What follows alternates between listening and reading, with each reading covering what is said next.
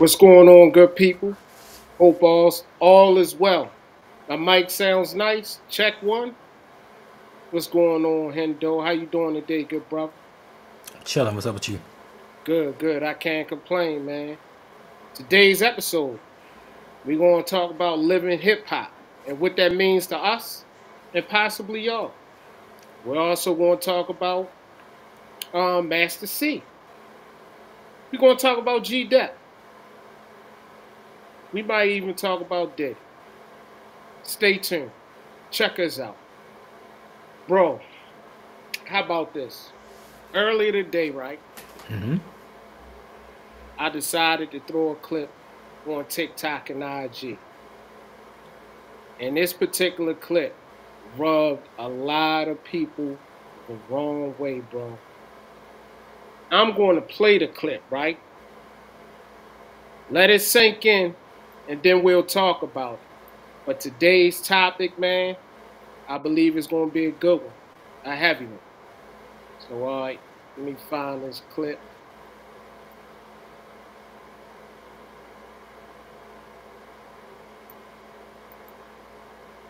Hip hop. Hip hop has done more damage to black and brown people than racism in the last 10 years. When you find the youngster, a Puerto Rican from the South Bronx or a black kid from Harlem, who has succeeded in life other than being the 1/10 of 1% that make it in the music business, that's been a success in life, walking around with his pants around his ass and with visible tattoos, or it is this whole ethos. At some point, those guys have to cop to the fact that by encouraging this distinctive culture that is removed from the mainstream, they have encouraged people to be so different from the mainstream that they can't participate other than, the racks in the garment center and those entry-level jobs. And I lament it. I really do. I think that it has been very destructive culture. Now, before we get started, that was a lot to digest. For y'all that don't know, that was Geraldo, lawyer, talk show host, journalist. That Brown was devil. that was his views. What's your take on that? Oh gosh. I don't think we got enough time for my takes, Mm, but like Brian just said, hip hop being removed from mainstream is quite hilarious because this world operates on hip hop, advertisement, movies, even sports. Everything is influenced by hip hop. But for me, I've known about Geraldo for at least a good 30 years. And I've heard other segments that he's talked about. And it was things outside of the realm of music. And he's clearly a racist. Clearly. He's of Hispanic descent, but he does not like black people. And it's well documented. But to me, for him to single out hip hop is the reason that the black community is not thriving, which we are. We have a sector that isn't doing well, just like every culture, every race does. I didn't hear him mention anything about punk rock or grunge, the mosh pits, the violence that it incites. Certain things like that. They don't talk about the rock and rollers that wear tight leather pants or have half skirts on, men wearing lace panties. And it's a bunch of things that every culture does. But he kind of put a magnifying glass on the black culture, as he's done throughout his career. And he's trying to make a point, but the music that you listen to has nothing to do with your success in life. Because to be honest with you, and especially in Baltimore, especially South Baltimore, you're going to see more white boys with their pants hanging off their tail than the black boys. He's not going to explain that. But it is crazy. I'm not going to listen. That's one thing I will say I don't like. Yesterday, no, Sunday I was in Howard County. mm-hmm, Early morning. Went to Silver Dine or whatever, get some breakfast. mm-hmm. Leaving out, I promise you, I saw this 55-year-old man with his pants hanging off his butt. Mm, And when I mean hanging, I don't mean like, you just showing, like they were literally down to his knees. Mm. And I said something out loud, like, yo, you too old for that. Right, right. You know what I'm saying? But individually, no matter what race you are, we all have our own minds. We have our own thought processes. And a lot of times, a lot of us do emulate what we see on TV, mainstream media, and all those other things.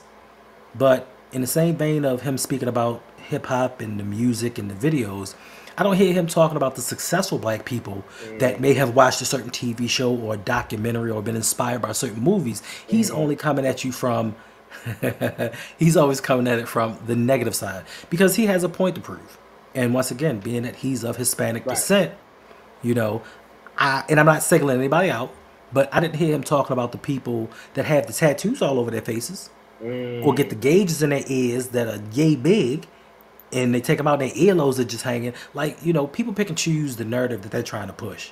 And he clearly has one. Because I think it was a point in time where he was trying to run for office.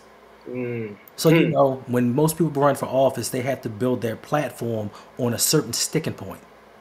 And his sticking point, I think, at that time was something about cleaning up the streets, getting rid of certain things. And of course, as always, we were the targets. But just like today, as in when you sent me the clip last week, as soon as I heard Geraldo's voice, I zoned out and was like, I don't need to hear what he said because he's been saying it for the last 30, 40 years.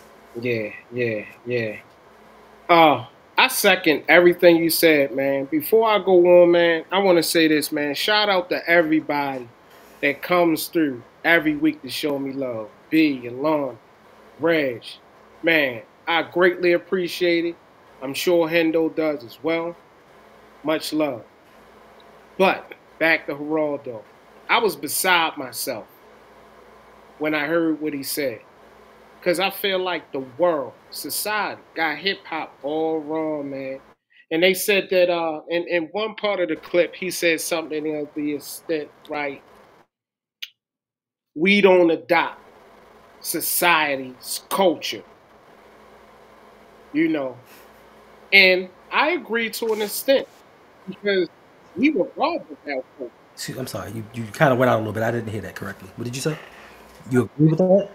I said that Geraldo said that we don't pretty much adopt society's way of thinking. Okay. Do I need to Expound. justify you? I mean, expound on that because I agree with you. I agree with you to an extent, but I'll let you go. Okay. Yes. I believe we were robbed of our culture. We had to adopt everybody else's culture. I believe hip hop was one of the closest things to us becoming who we are.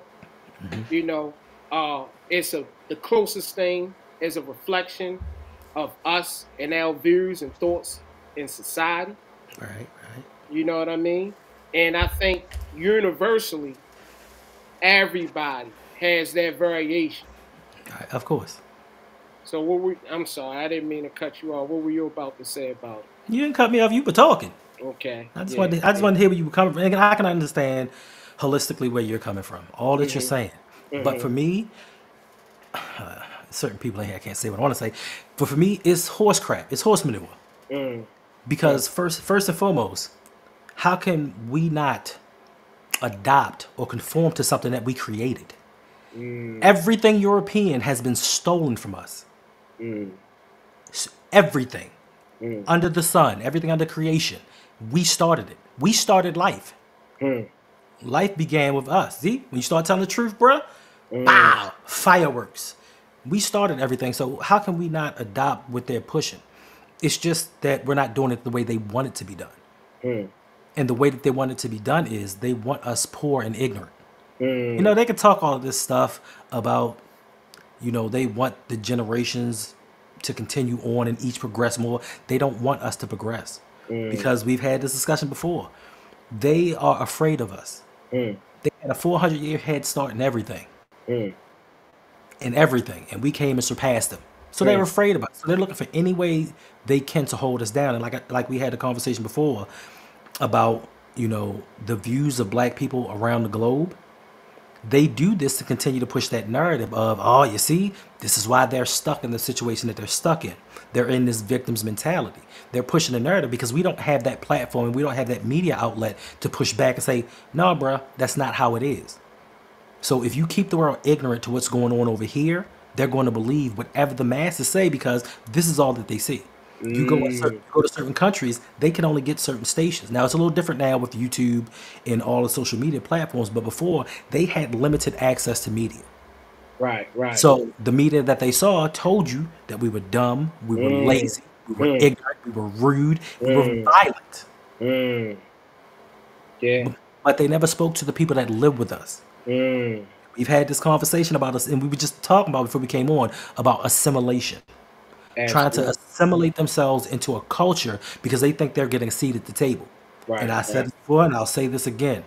When you get at that table, yeah, you can get a seat there for a second, but as soon as you turn your back and leave, they're going to talk about you like they talk about us. Because I've been there. I've been in those houses where after things shifted a little bit and they talked to me like, yeah, these Mexicans, yeah, these Asians, yeah, these that. And I'm just sitting there looking at them like this. Because as soon as I leave your house, when one of them comes in, you're going to talk about us like that. So, you know, it's all a bunch of baloney and it's all a game. But a lot of people can't see through that veil. They can only see what's put right before them. But to reiterate my point, we're the creator of everything. Music, culture, law, travel. We created it all. Without us, they wouldn't know how to navigate the world. You know what I mean? So, you know, and that's why I don't pay Geraldo any mind. Like, he can miss me with that. Facts. Well said, well put, man. Well, how about this? Because I'm going in on it today, man. Check out this particular person's thoughts and views on us. Cannot be black and proud and two. White folks are planning for 3 generations, and we're planning for Saturday night. The goal for us is to win, not to look like we're winning. I would rather carry a plastic bag with $5,000 in it than to carry a $5,000 Louis Vuitton bag with $100 in it. You just looking like you winning. You ain't winning.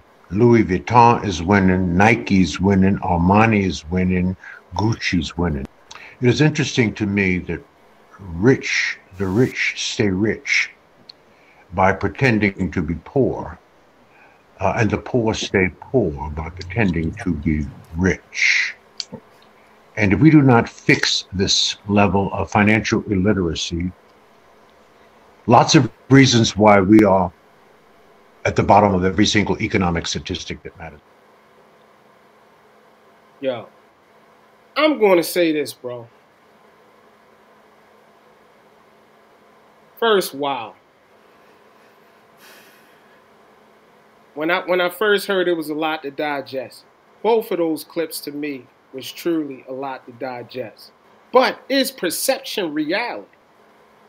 You know, like let's just use this. Let's use Trayvon Martin for a second. Today I have on a hoodie. Right? Trayvon Martin had one on that day. He's walking, bag of Skittles or whatever. He was perceived to be a thug, just a kid. A hooligan, just a kid. Sometimes when I'm out in public, depending on where I'm at, I might get looks. Like questionable looks. A clenching of the purse. A crossing of the street. Right. I ask you, bro, is perception reality? No, it's not. We of all should know the line of work that we've done over the last 20 years. I ask you this. How many times have we gone and seen a Porsche, a Bentley, something hot outside, but we walk into the house and they got a hole in the floor? Or we've gone to that $1 million home and told that customer, yo, your TV's broken. It's about 40 years old. It's time to get a new one. And they throw a fit. Clearly they're millionaires. They fret over buying a $200 TV.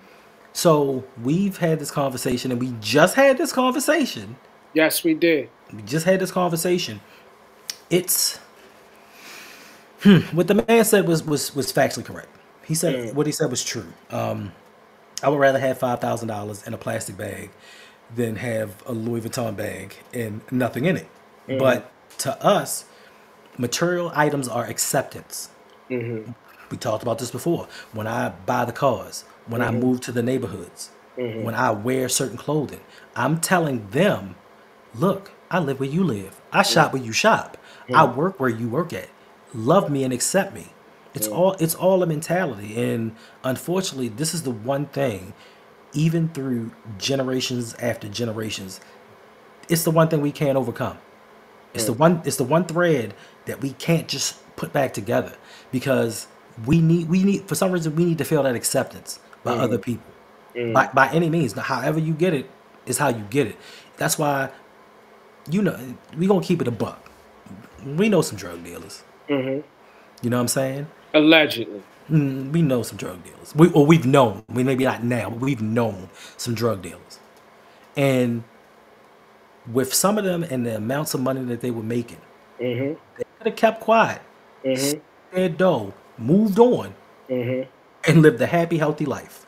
But a lot of them had to floss. A lot of them had to be out here.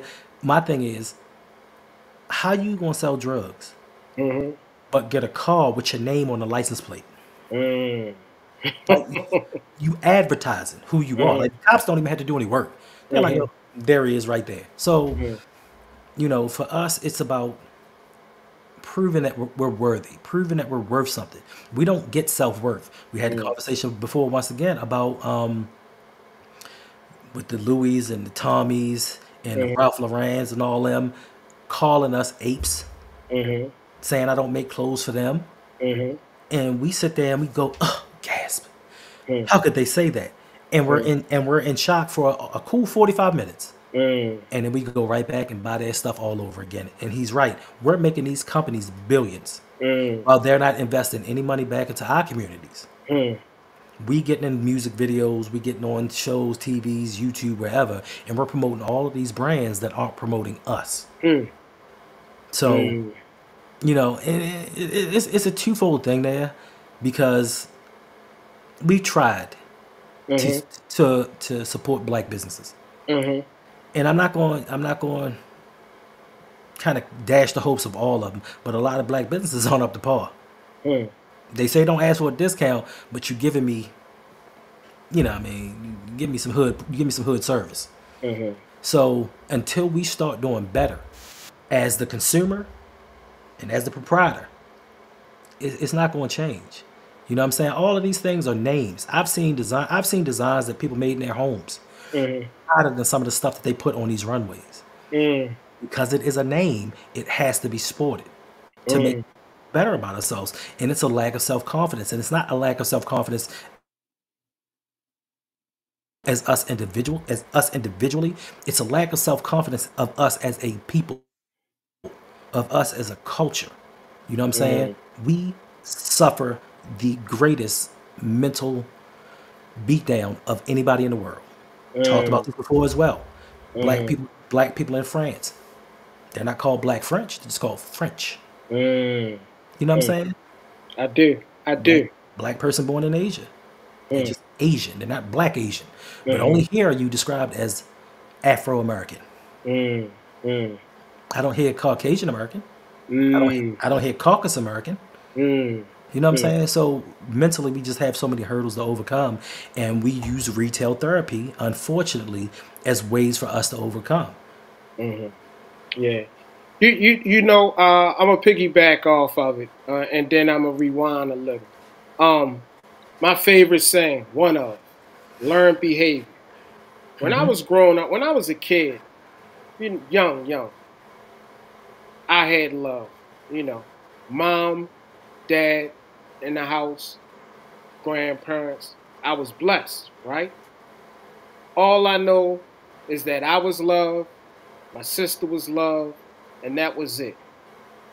When I was old enough to jump off the porch, that's when things were brought to my attention. What kind of shoes you got on? What kind of pants are those? you know, as a kid, and I've said this before as well, we like, it's just a shirt. It's just a pair of pants. And just a pair of tennis that I like that my mom got. You know what I mean? Mm-hmm. And that was the beginning of the end for someone like myself. Because I like nice things. We talked about this in the intimate space. I love nice materialistic things, right? And somewhere down the line, at one point in time, I let those things define. You know, but it was growing up, like you said, seeing the local hustler, saying that the girls liked it. Because let's keep it a buck. Who was the girls looking at? They wasn't looking at the guy with the holes in the sneakers. You know what I mean? They wasn't looking at the guy that couldn't put an outfit together. They was looking at that local hustler getting it. So I believe a portion of it, not blaming the hustler, because I see the other part of it too, because like you said, we grew up with everybody. I'm going to just leave it at that. And a lot of times, man, they come from impoverished conditions. Mm-hmm. A lot of time these guys are doing what they got to do to feed their family, help their mom pay bills, keep a roof over their head. At certain points, it was a necessity. But we wanted to say we arrived as well. Right. So it is a twofold. Going back to what you're saying, a lot of people had head starts. We didn't. We're playing catch up. You know what I mean? So I think it's a plethora of issues with all of this. Mm-hmm. You know what I mean? Yes, we could blame a little on ourselves. We could blame a little on society itself. But it's an issue. It's an issue. I'm unsure if it's going anywhere. I'm gonna blame a lot on ourselves, not a little. I'm gonna tell you a story. So, growing up, once again, was the poorest person in the middle class neighborhood. Mm-hmm. The poorest person in the middle class neighborhood. I had holes in my shoes. I had jeans that had strings at the bottom. Every time you pull them, they get higher and higher, till they became capris, and we didn't know what capris were back then. Mm. The one thing for me was, I went to a middle school in a Jewish neighborhood. And this neighborhood separated middle class, upper middle class. So you had both median household incomes converging in this school. Mm. And when I tell you, them kids was merciless. Mm. Not the black kids. No, it was a couple of them. But the Jewish kids. Wow. But they weren't just merciless just because I didn't have certain items to wear. They were merciless because I was smarter than all of them. And all the little Jewish girls liked me. Like, you talk to my wife now, she'll tell you, she'll be like, yeah, you had all them little chicks following you. Like, I didn't really care. So, for me, that could have been a turning point for me when I got money to say, you know what, I need these things to look better and feel better about myself. It takes something in you, because for me personally, I've always had my intelligence to fall back on. You know what I'm saying? So when you made fun of my clothes and you said something about where I lived and, oh, my mother didn't have a car and all these other things, I could say, you know what? Look at that test score and let's look at yours. With you and all your money and your background and your history and your tutors, what you got next? You know what I'm saying? But I didn't let that define me until this day. I couldn't care less. And I guess it's from I guess maybe it comes from seeing people struggle.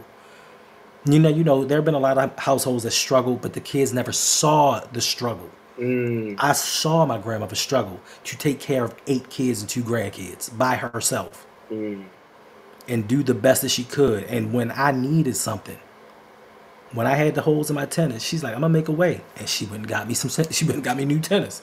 Or she bought me an outfit to play in the band, or she bought me a trumpet. Like, she did certain things, and I saw this struggle. So for me, it's always been, I couldn't care less I could not care less. I wear, like, I have so many clothes now. And that's not all because of me. But I have so many clothes now. And I guarantee you, I can probably name the 7 articles of clothing that I wear weekly. The tennis, we had the conversation about the tennis. I had some tennis for about 7 or 8 years. They didn't really get messed up because I didn't go anywhere.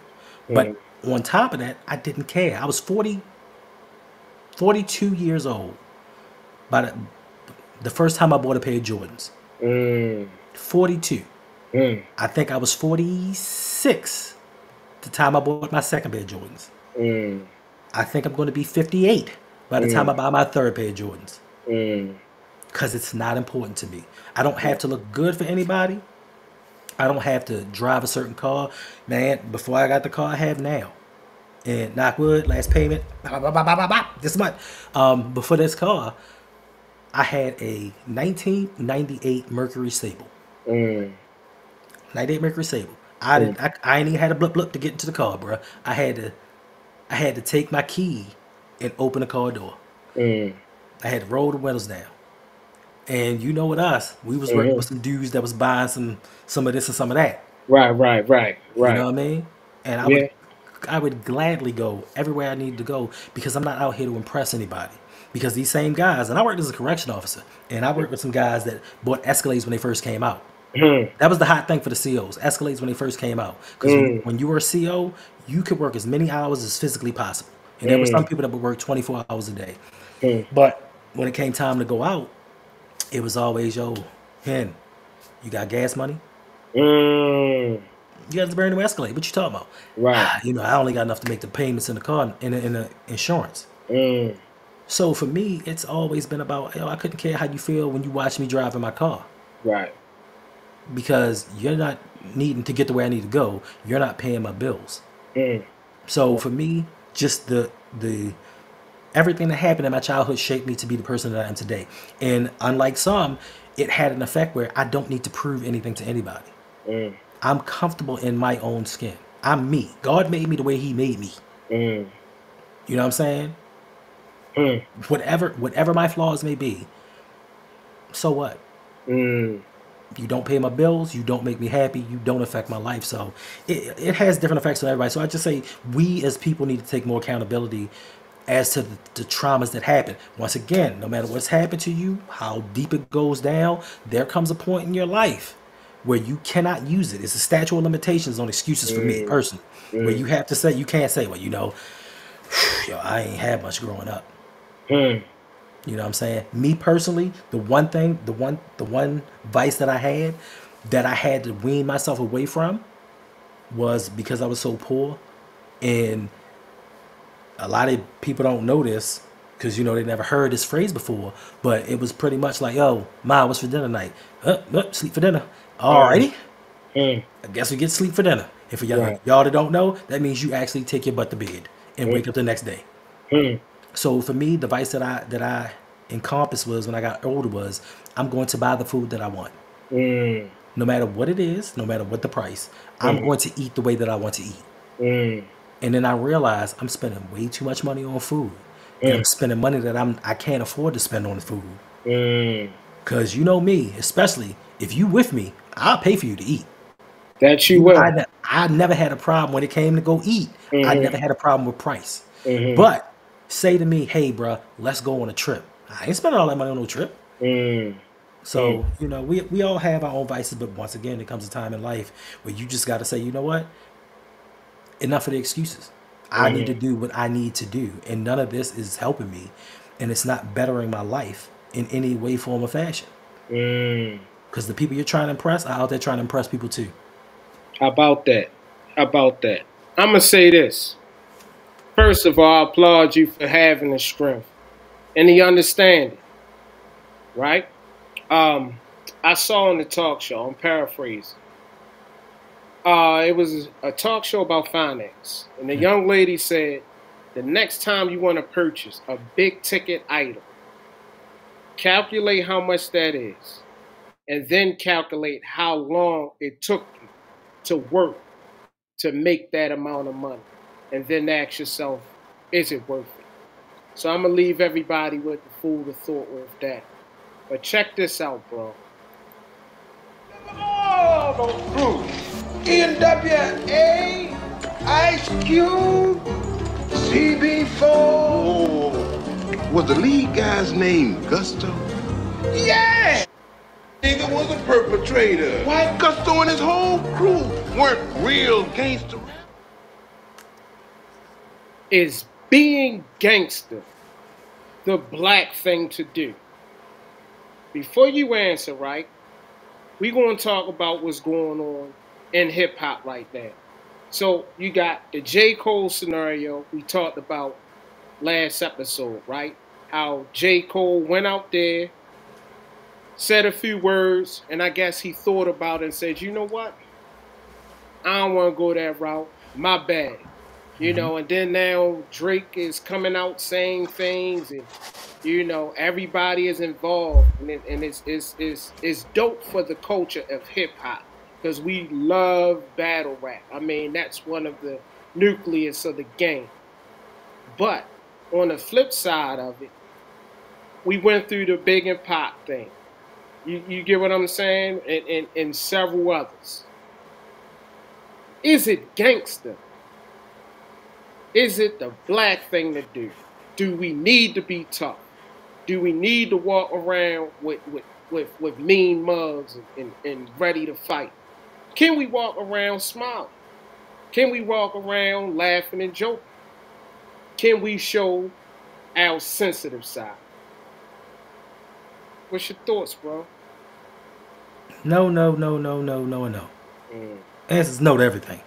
Gangsters, is it the black thing to do? No, because, you know, the portrayal of the first gangsters were white, Italian.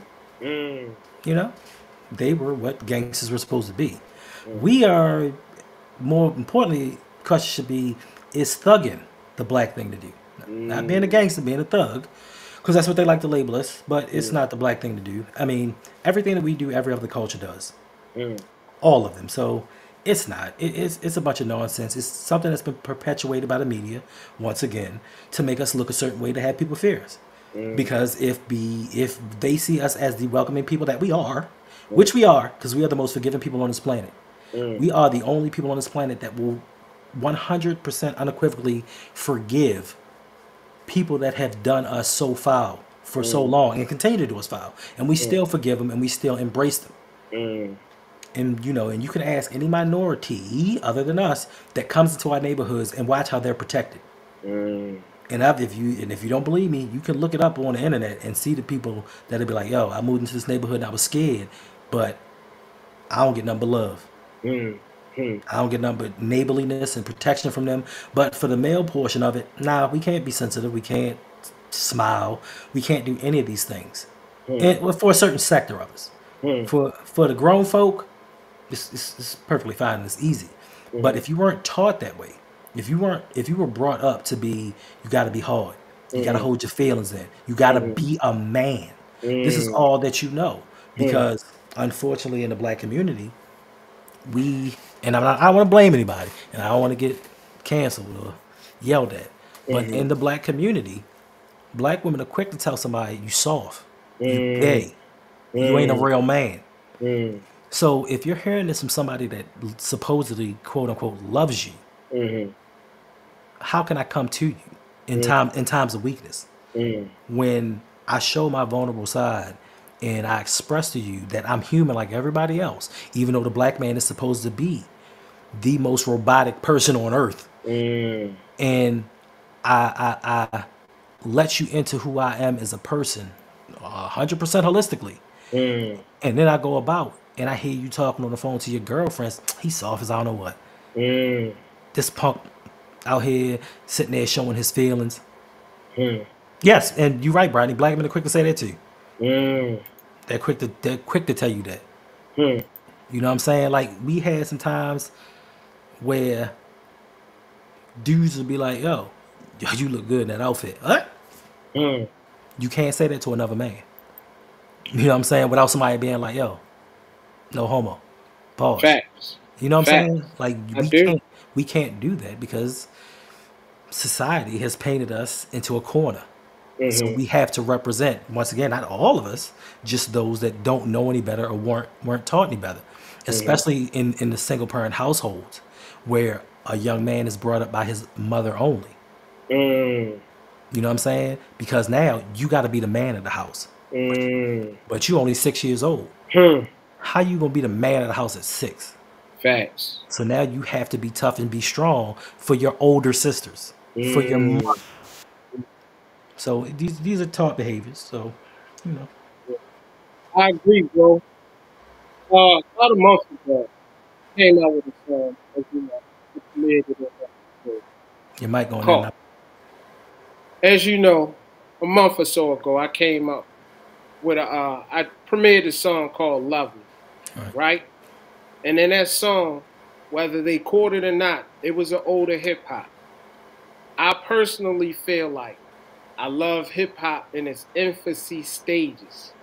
Back when it was just, if you know, you know. I felt like it was the purest. I felt like it was the realest, you know.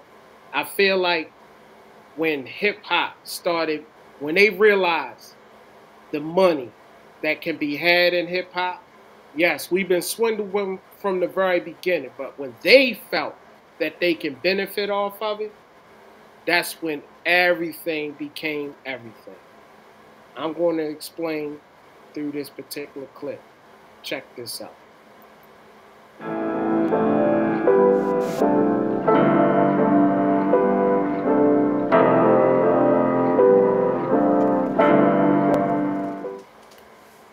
Funny thing with hip hop, right? We're labeled as thugs, hoodlums, gangsters, people that don't know that aren't educated on how to spend their finances, right? But at the same time, they making money off of us. Every commercial got a rap in it. Every TV show got somebody trying to be a rapper or a gangster or somebody hip-hop influenced. Hip-hop is everywhere. It's influenced by everybody. You know what kills me, bro, is people don't want to be us, but they love pretending to be us in the hip-hop community. How bizarre is that? I mean, it's not bizarre at all because they want to be us outside of the hip hop community. I mean, this goes back to certain people wanting to get a tan. You tease us about dark skin, but you lay out in the sun, you go to tanning salons, you put on tanning lotion to have a darker hue. Now, and you remember when we grew up, it was anorexia city. Everybody wanted to be 80 pounds and look like a half skeleton. Now everybody wants a big butt, some big breasts, and some big lips. Which is funny, bro, because back in the day, people used to get teased about their lips. Yep. But now they get the injections. I digress, man. Hip-hop, man. I love the culture, man.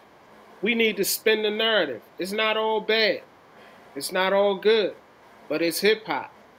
It's a way of life. This is what we do. Check this out, bro. Why does hip-hop oftentimes feel like public enemy #1 in courtrooms? Well, for one, because it's honest. Because it tells the truths that a lot of people who probably don't live in these conditions would like to believe don't exist. Hey, I love Tip's answer. But I'll be honest with you, man. Do we always look out for each other? Do we always take up for each other in situations when things go down in this cancel culture era? Somebody get canceled or don't look good, it's almost like we put gasoline on the fire. Would you agree, bro? But let me go back to the previous one because we didn't answer that question. Gotcha. No, I don't think that hip hop has influenced pop culture. I think that hip hop has become pop culture. It has overtaken it. So it doesn't influence it at all. Hip hop is the norm. Hip hop is what's popular right now across the world. across. I don't care what race, religion you have. I was looking at TikTok the other day, and I was looking at some Hindi rappers, and they were rapping in their language. Asia, like hip hop is everywhere. But as far as hip hop, as far as looking out for each other, we can't. They can't look out for each other because in the infancy stage in hip hop's purest form, or what we think is the purest form, because we grew up in it. Hip hop was about individuality. Hip hop was about being you, doing your style, doing your own thing. Nowadays, it's copy, paste, rinse, repeat. So now you have more competition because we're all trying to do the exact same thing. And we have to do something that stands out from the next person. So yeah, I'm not looking out for you, bro. I'm trying to get mine. I'm trying to do for me. If you happen to come along with me, cool. Because so many of these rappers could combine forces and do some amazing things musically. But it's all about, I guess, quote unquote, being the hottest, who can get the most clicks and the most likes and the most spins. It's not about bringing people up. Unfortunately, this is how it's been in the music business, not even just hip hop. It's just the music business and what has been taught from generation to generation. People are always out for themselves. Record labels, managers, A&Rs, producers, all of them. Everybody's out for themselves. It's all about that mighty dollar. Can you imagine if we all stuck together? Like, how many rappers have labels? You know what I'm saying? What if we just had one? I digress. Because I already know the answer. Because you know the answer. Because you know the answer. Because your man's a billionaire and could do all of these things.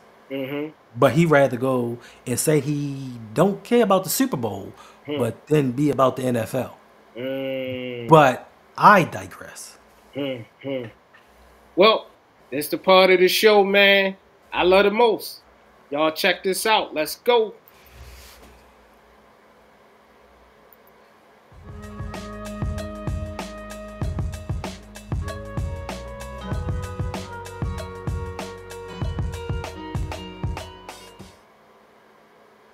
I'm going to start with the not so good news, right?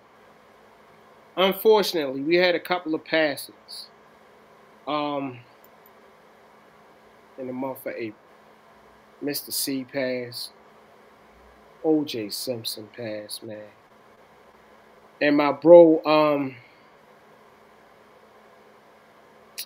from Organized Noise, Organized Confusion. It breaks my heart, man. I feel like in hip hop, man, maybe because we're growing old with it, people are going way too soon, man. Way too soon. So check this out, man.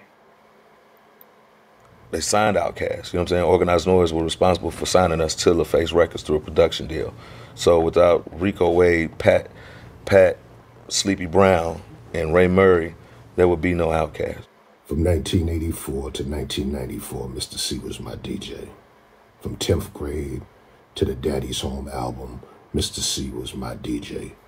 From cursing me out about touching the turntables at a park jam, all the way to cursing me out about not calling him for a photo shoot, Mr. C was my DJ. OJ was a two-time unanimous All-American from USC. Y'all know he loved the Trojans, and he also loved Caleb Williams. He's a 1968 Heisman Trophy winner. The Buffalo Bills selected him as the #1 overall pick in the 1969 NFL Draft. Man, it's crazy, man. Rico Wade, man, I'm going to say it this time, man. He is my age. Hey, well, no, I'm not even that age yet. I'll be that age the end of this month. How scary is that, bro? Mr. C, man. It saddens me. I guess realistically, and we kind of talked about this last week, man. Everybody, I mean, it's death is guaranteed, man. But it seems like it's always too soon. And man, they talk about OJ. I know this is your forte with sports, right? But man, do they forget all of the stuff that OJ did, man? His legacy, his accomplishments. You know what I mean? I feel like, man, OJ paved the way for people like a Ray Lewis or number 8. You get what I'm saying? Because of what he accomplished. What's your thoughts on OJ? You don't want my thoughts on OJ. Okay. You really don't want my thoughts on OJ. We don't. Because we want to keep it. But since we're already here. Man, keep in mind, he's resting in power. Okay. And we all gonna rest in power one day. It's just so, and listen, condolences to his family and friends and loved ones, but when people pass, don't we say this is cause for celebration? Not because of their passing, but just for the life that they've lived. Facts. So just because somebody's passed, now we're supposed to skirt around the truth? We supposed to dance around subjects because somebody passed away? Like, I didn't wish that man to be gone. You know what I'm saying? He was a great NFL running back, but I just had one question: did OJ go to white heaven or black heaven? It's my only question I had. Like, because he really didn't too much care for black people till white people disowned him. Yeah, I mean, but I mean, listen, he did, in all seriousness, he did pave the way for athletes to kind of turn the corner and become sideline analysts for sports. He also was able to get or be one in the forefront to getting athletes roles in movies. And I think one of his biggest accomplishments was him getting endorsement deals after his playing days were done. Because if a lot of people don't remember, he was one of the original ones with Hertz car rental. They signed him to a very long deal. So he did pave the way for a lot of things and a lot of people.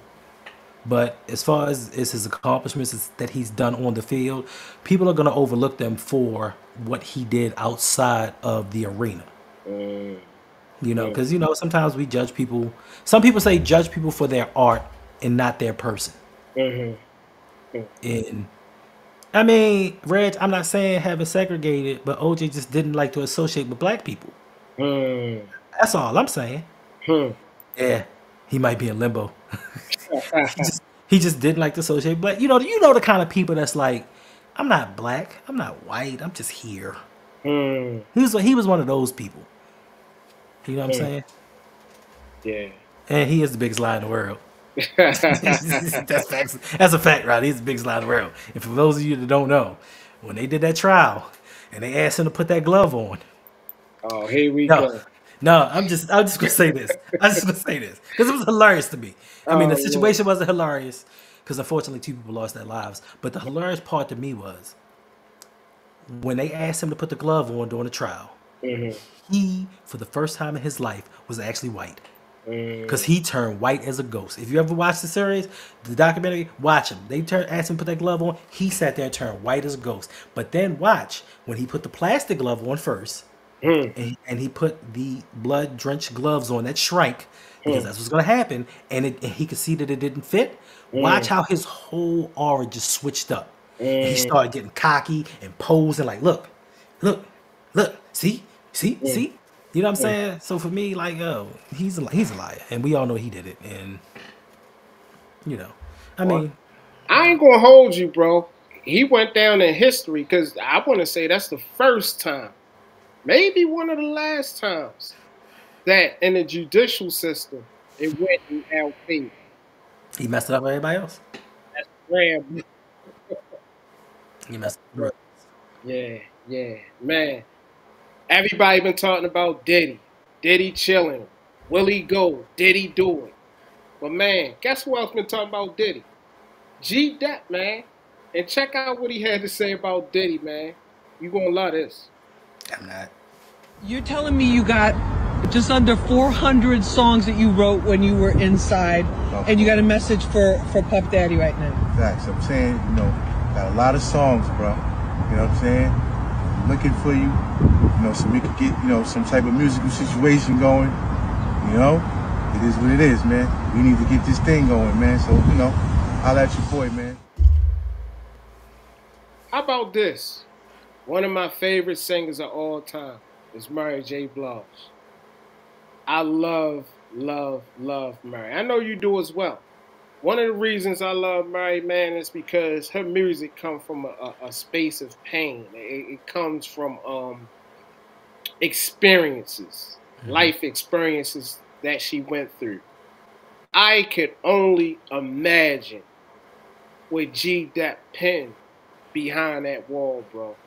Now, I'm not failing him reaching out to Diddy, especially right now, because you can't even hear his stuff on the radio. He's probably the last person. But I get where he's going. I guess he's familiar with Diddy. He knows his work ethic. I guess. But having that material, man, everybody should be trying to reach out to him. Would you agree? I guess. Yes. Should they really? I think so, man. I feel like, okay, I'm going to tell you why. Okay. We are famous for saying it's not, in which it's a lie, it's not enough substance out there in hip hop. Right. We need to hear something real. Mm-hmm. We need to hear something that that's identifiable. Right. And I think he can draw from that space. It might be what we need right now. It might be. Mm-hmm. It's possible. Mm-hmm. Like he was one of my favorite rappers. Oh yeah. Like yo, dude could spit. Mm-hmm. You know what I'm saying? And he's in my rotation. Mm-hmm. But, and I'm not comparing this to sports, but when you've been retired for a couple decades, you might need to want to stay retired. Mm. You know what I mean? Like, you go in your book and be like, oh yeah, this was good in 99. This is gonna be applicable today. Let's go for it. Okay.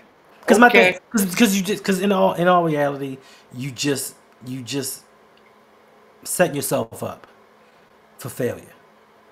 You're setting yourself up for failure. Now there are clusters of us that remember who G-Dep is, right? Yes. Mm-hmm. And there are a lot of us that would possibly love to hear his music and hear what he has to say. Mm-hmm. But once again, this isn't 99. This isn't 2000. Mm. So people aren't buying records. Mm. People aren't buying CDs. Mm-hmm. It's a different space. If we want to hear your music, we're going to wait till it gets leaked to you. Right. So now you're not going to make the money that you thought you were going to make. Because I can't speculate on this man's lifestyle, but he sounds poor. He just sounded poor in his voice. And you're going to now give yourself hope that you about to make something and make a comeback. Don't laugh, because am I lying? Am I lying? He sounded like the struggle bus. I'm sorry. So you setting yourself up to like, yeah, this is another payday. I'm going to be good. I'm going to get me some dough. And your album's not going to sell because people aren't buying music. And people don't want music with substance. And that I think is the bigger problem. Therein lies the biggest problem of all. People today, and I don't mean everybody, but people today don't want music of substance. And like Coco said, you got producers out here making beats and making songs that were lyrics from other songs, from old songs. I can't listen to the radio. And when I do listen to the radio and I hear something, I'm like, yo, that verse sounds really familiar. And it's always from another song. There's no originality. And people and the young kids today don't want that. They want a hot hook and a hot beat. You know what I'm saying? So, I mean, shout out to G-Dep, because now after this, I'm gonna go listen to some G-Dep. Oh yeah, man. I say go for it, man. Yeah, Brodney. Yeah, Brodney. I feel like music, hip hop, whatever. I think it's all subjective. And I think at this point in life, everybody has an audience. And hey, even if it's just look at who was the painter that passed away, and then after the fact, everybody was like, "Oh man, this is incredible." Which one? Which one? Right, and that's the point. So who knows? He might drop something now, and they appreciate it 10 years from now. Wow, Reg. Wow. Wow, sir.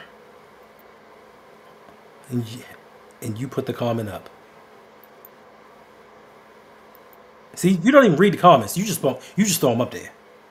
Yeah, yeah. Wow. Wow, sir. Yeah, yeah. Wow. How about this, man?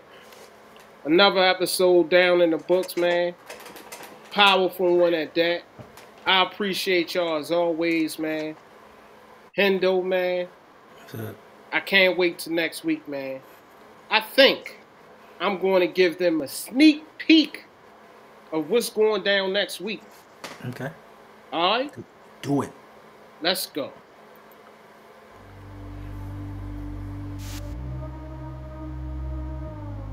Who am I to tell you what's hot? Who am I to tell you what's not? Who am I? Wait a minute, stop.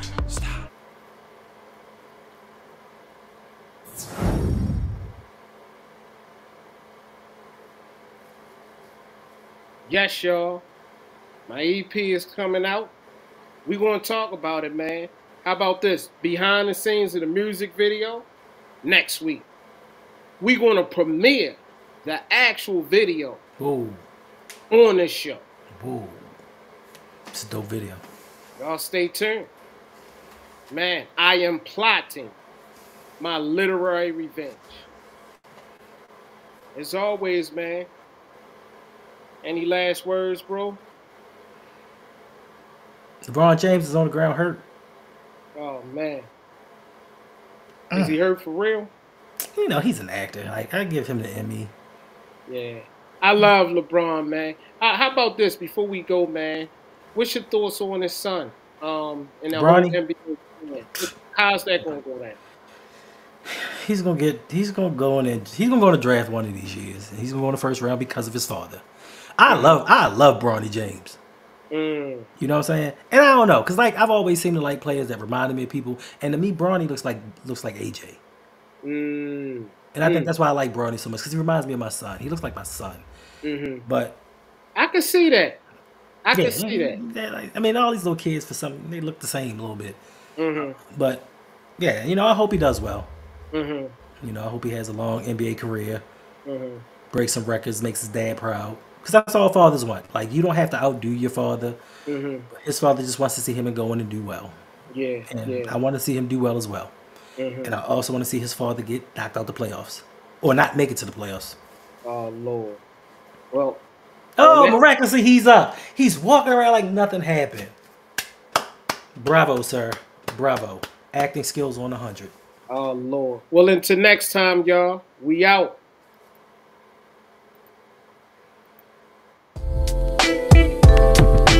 Welcome to Electric Relaxation.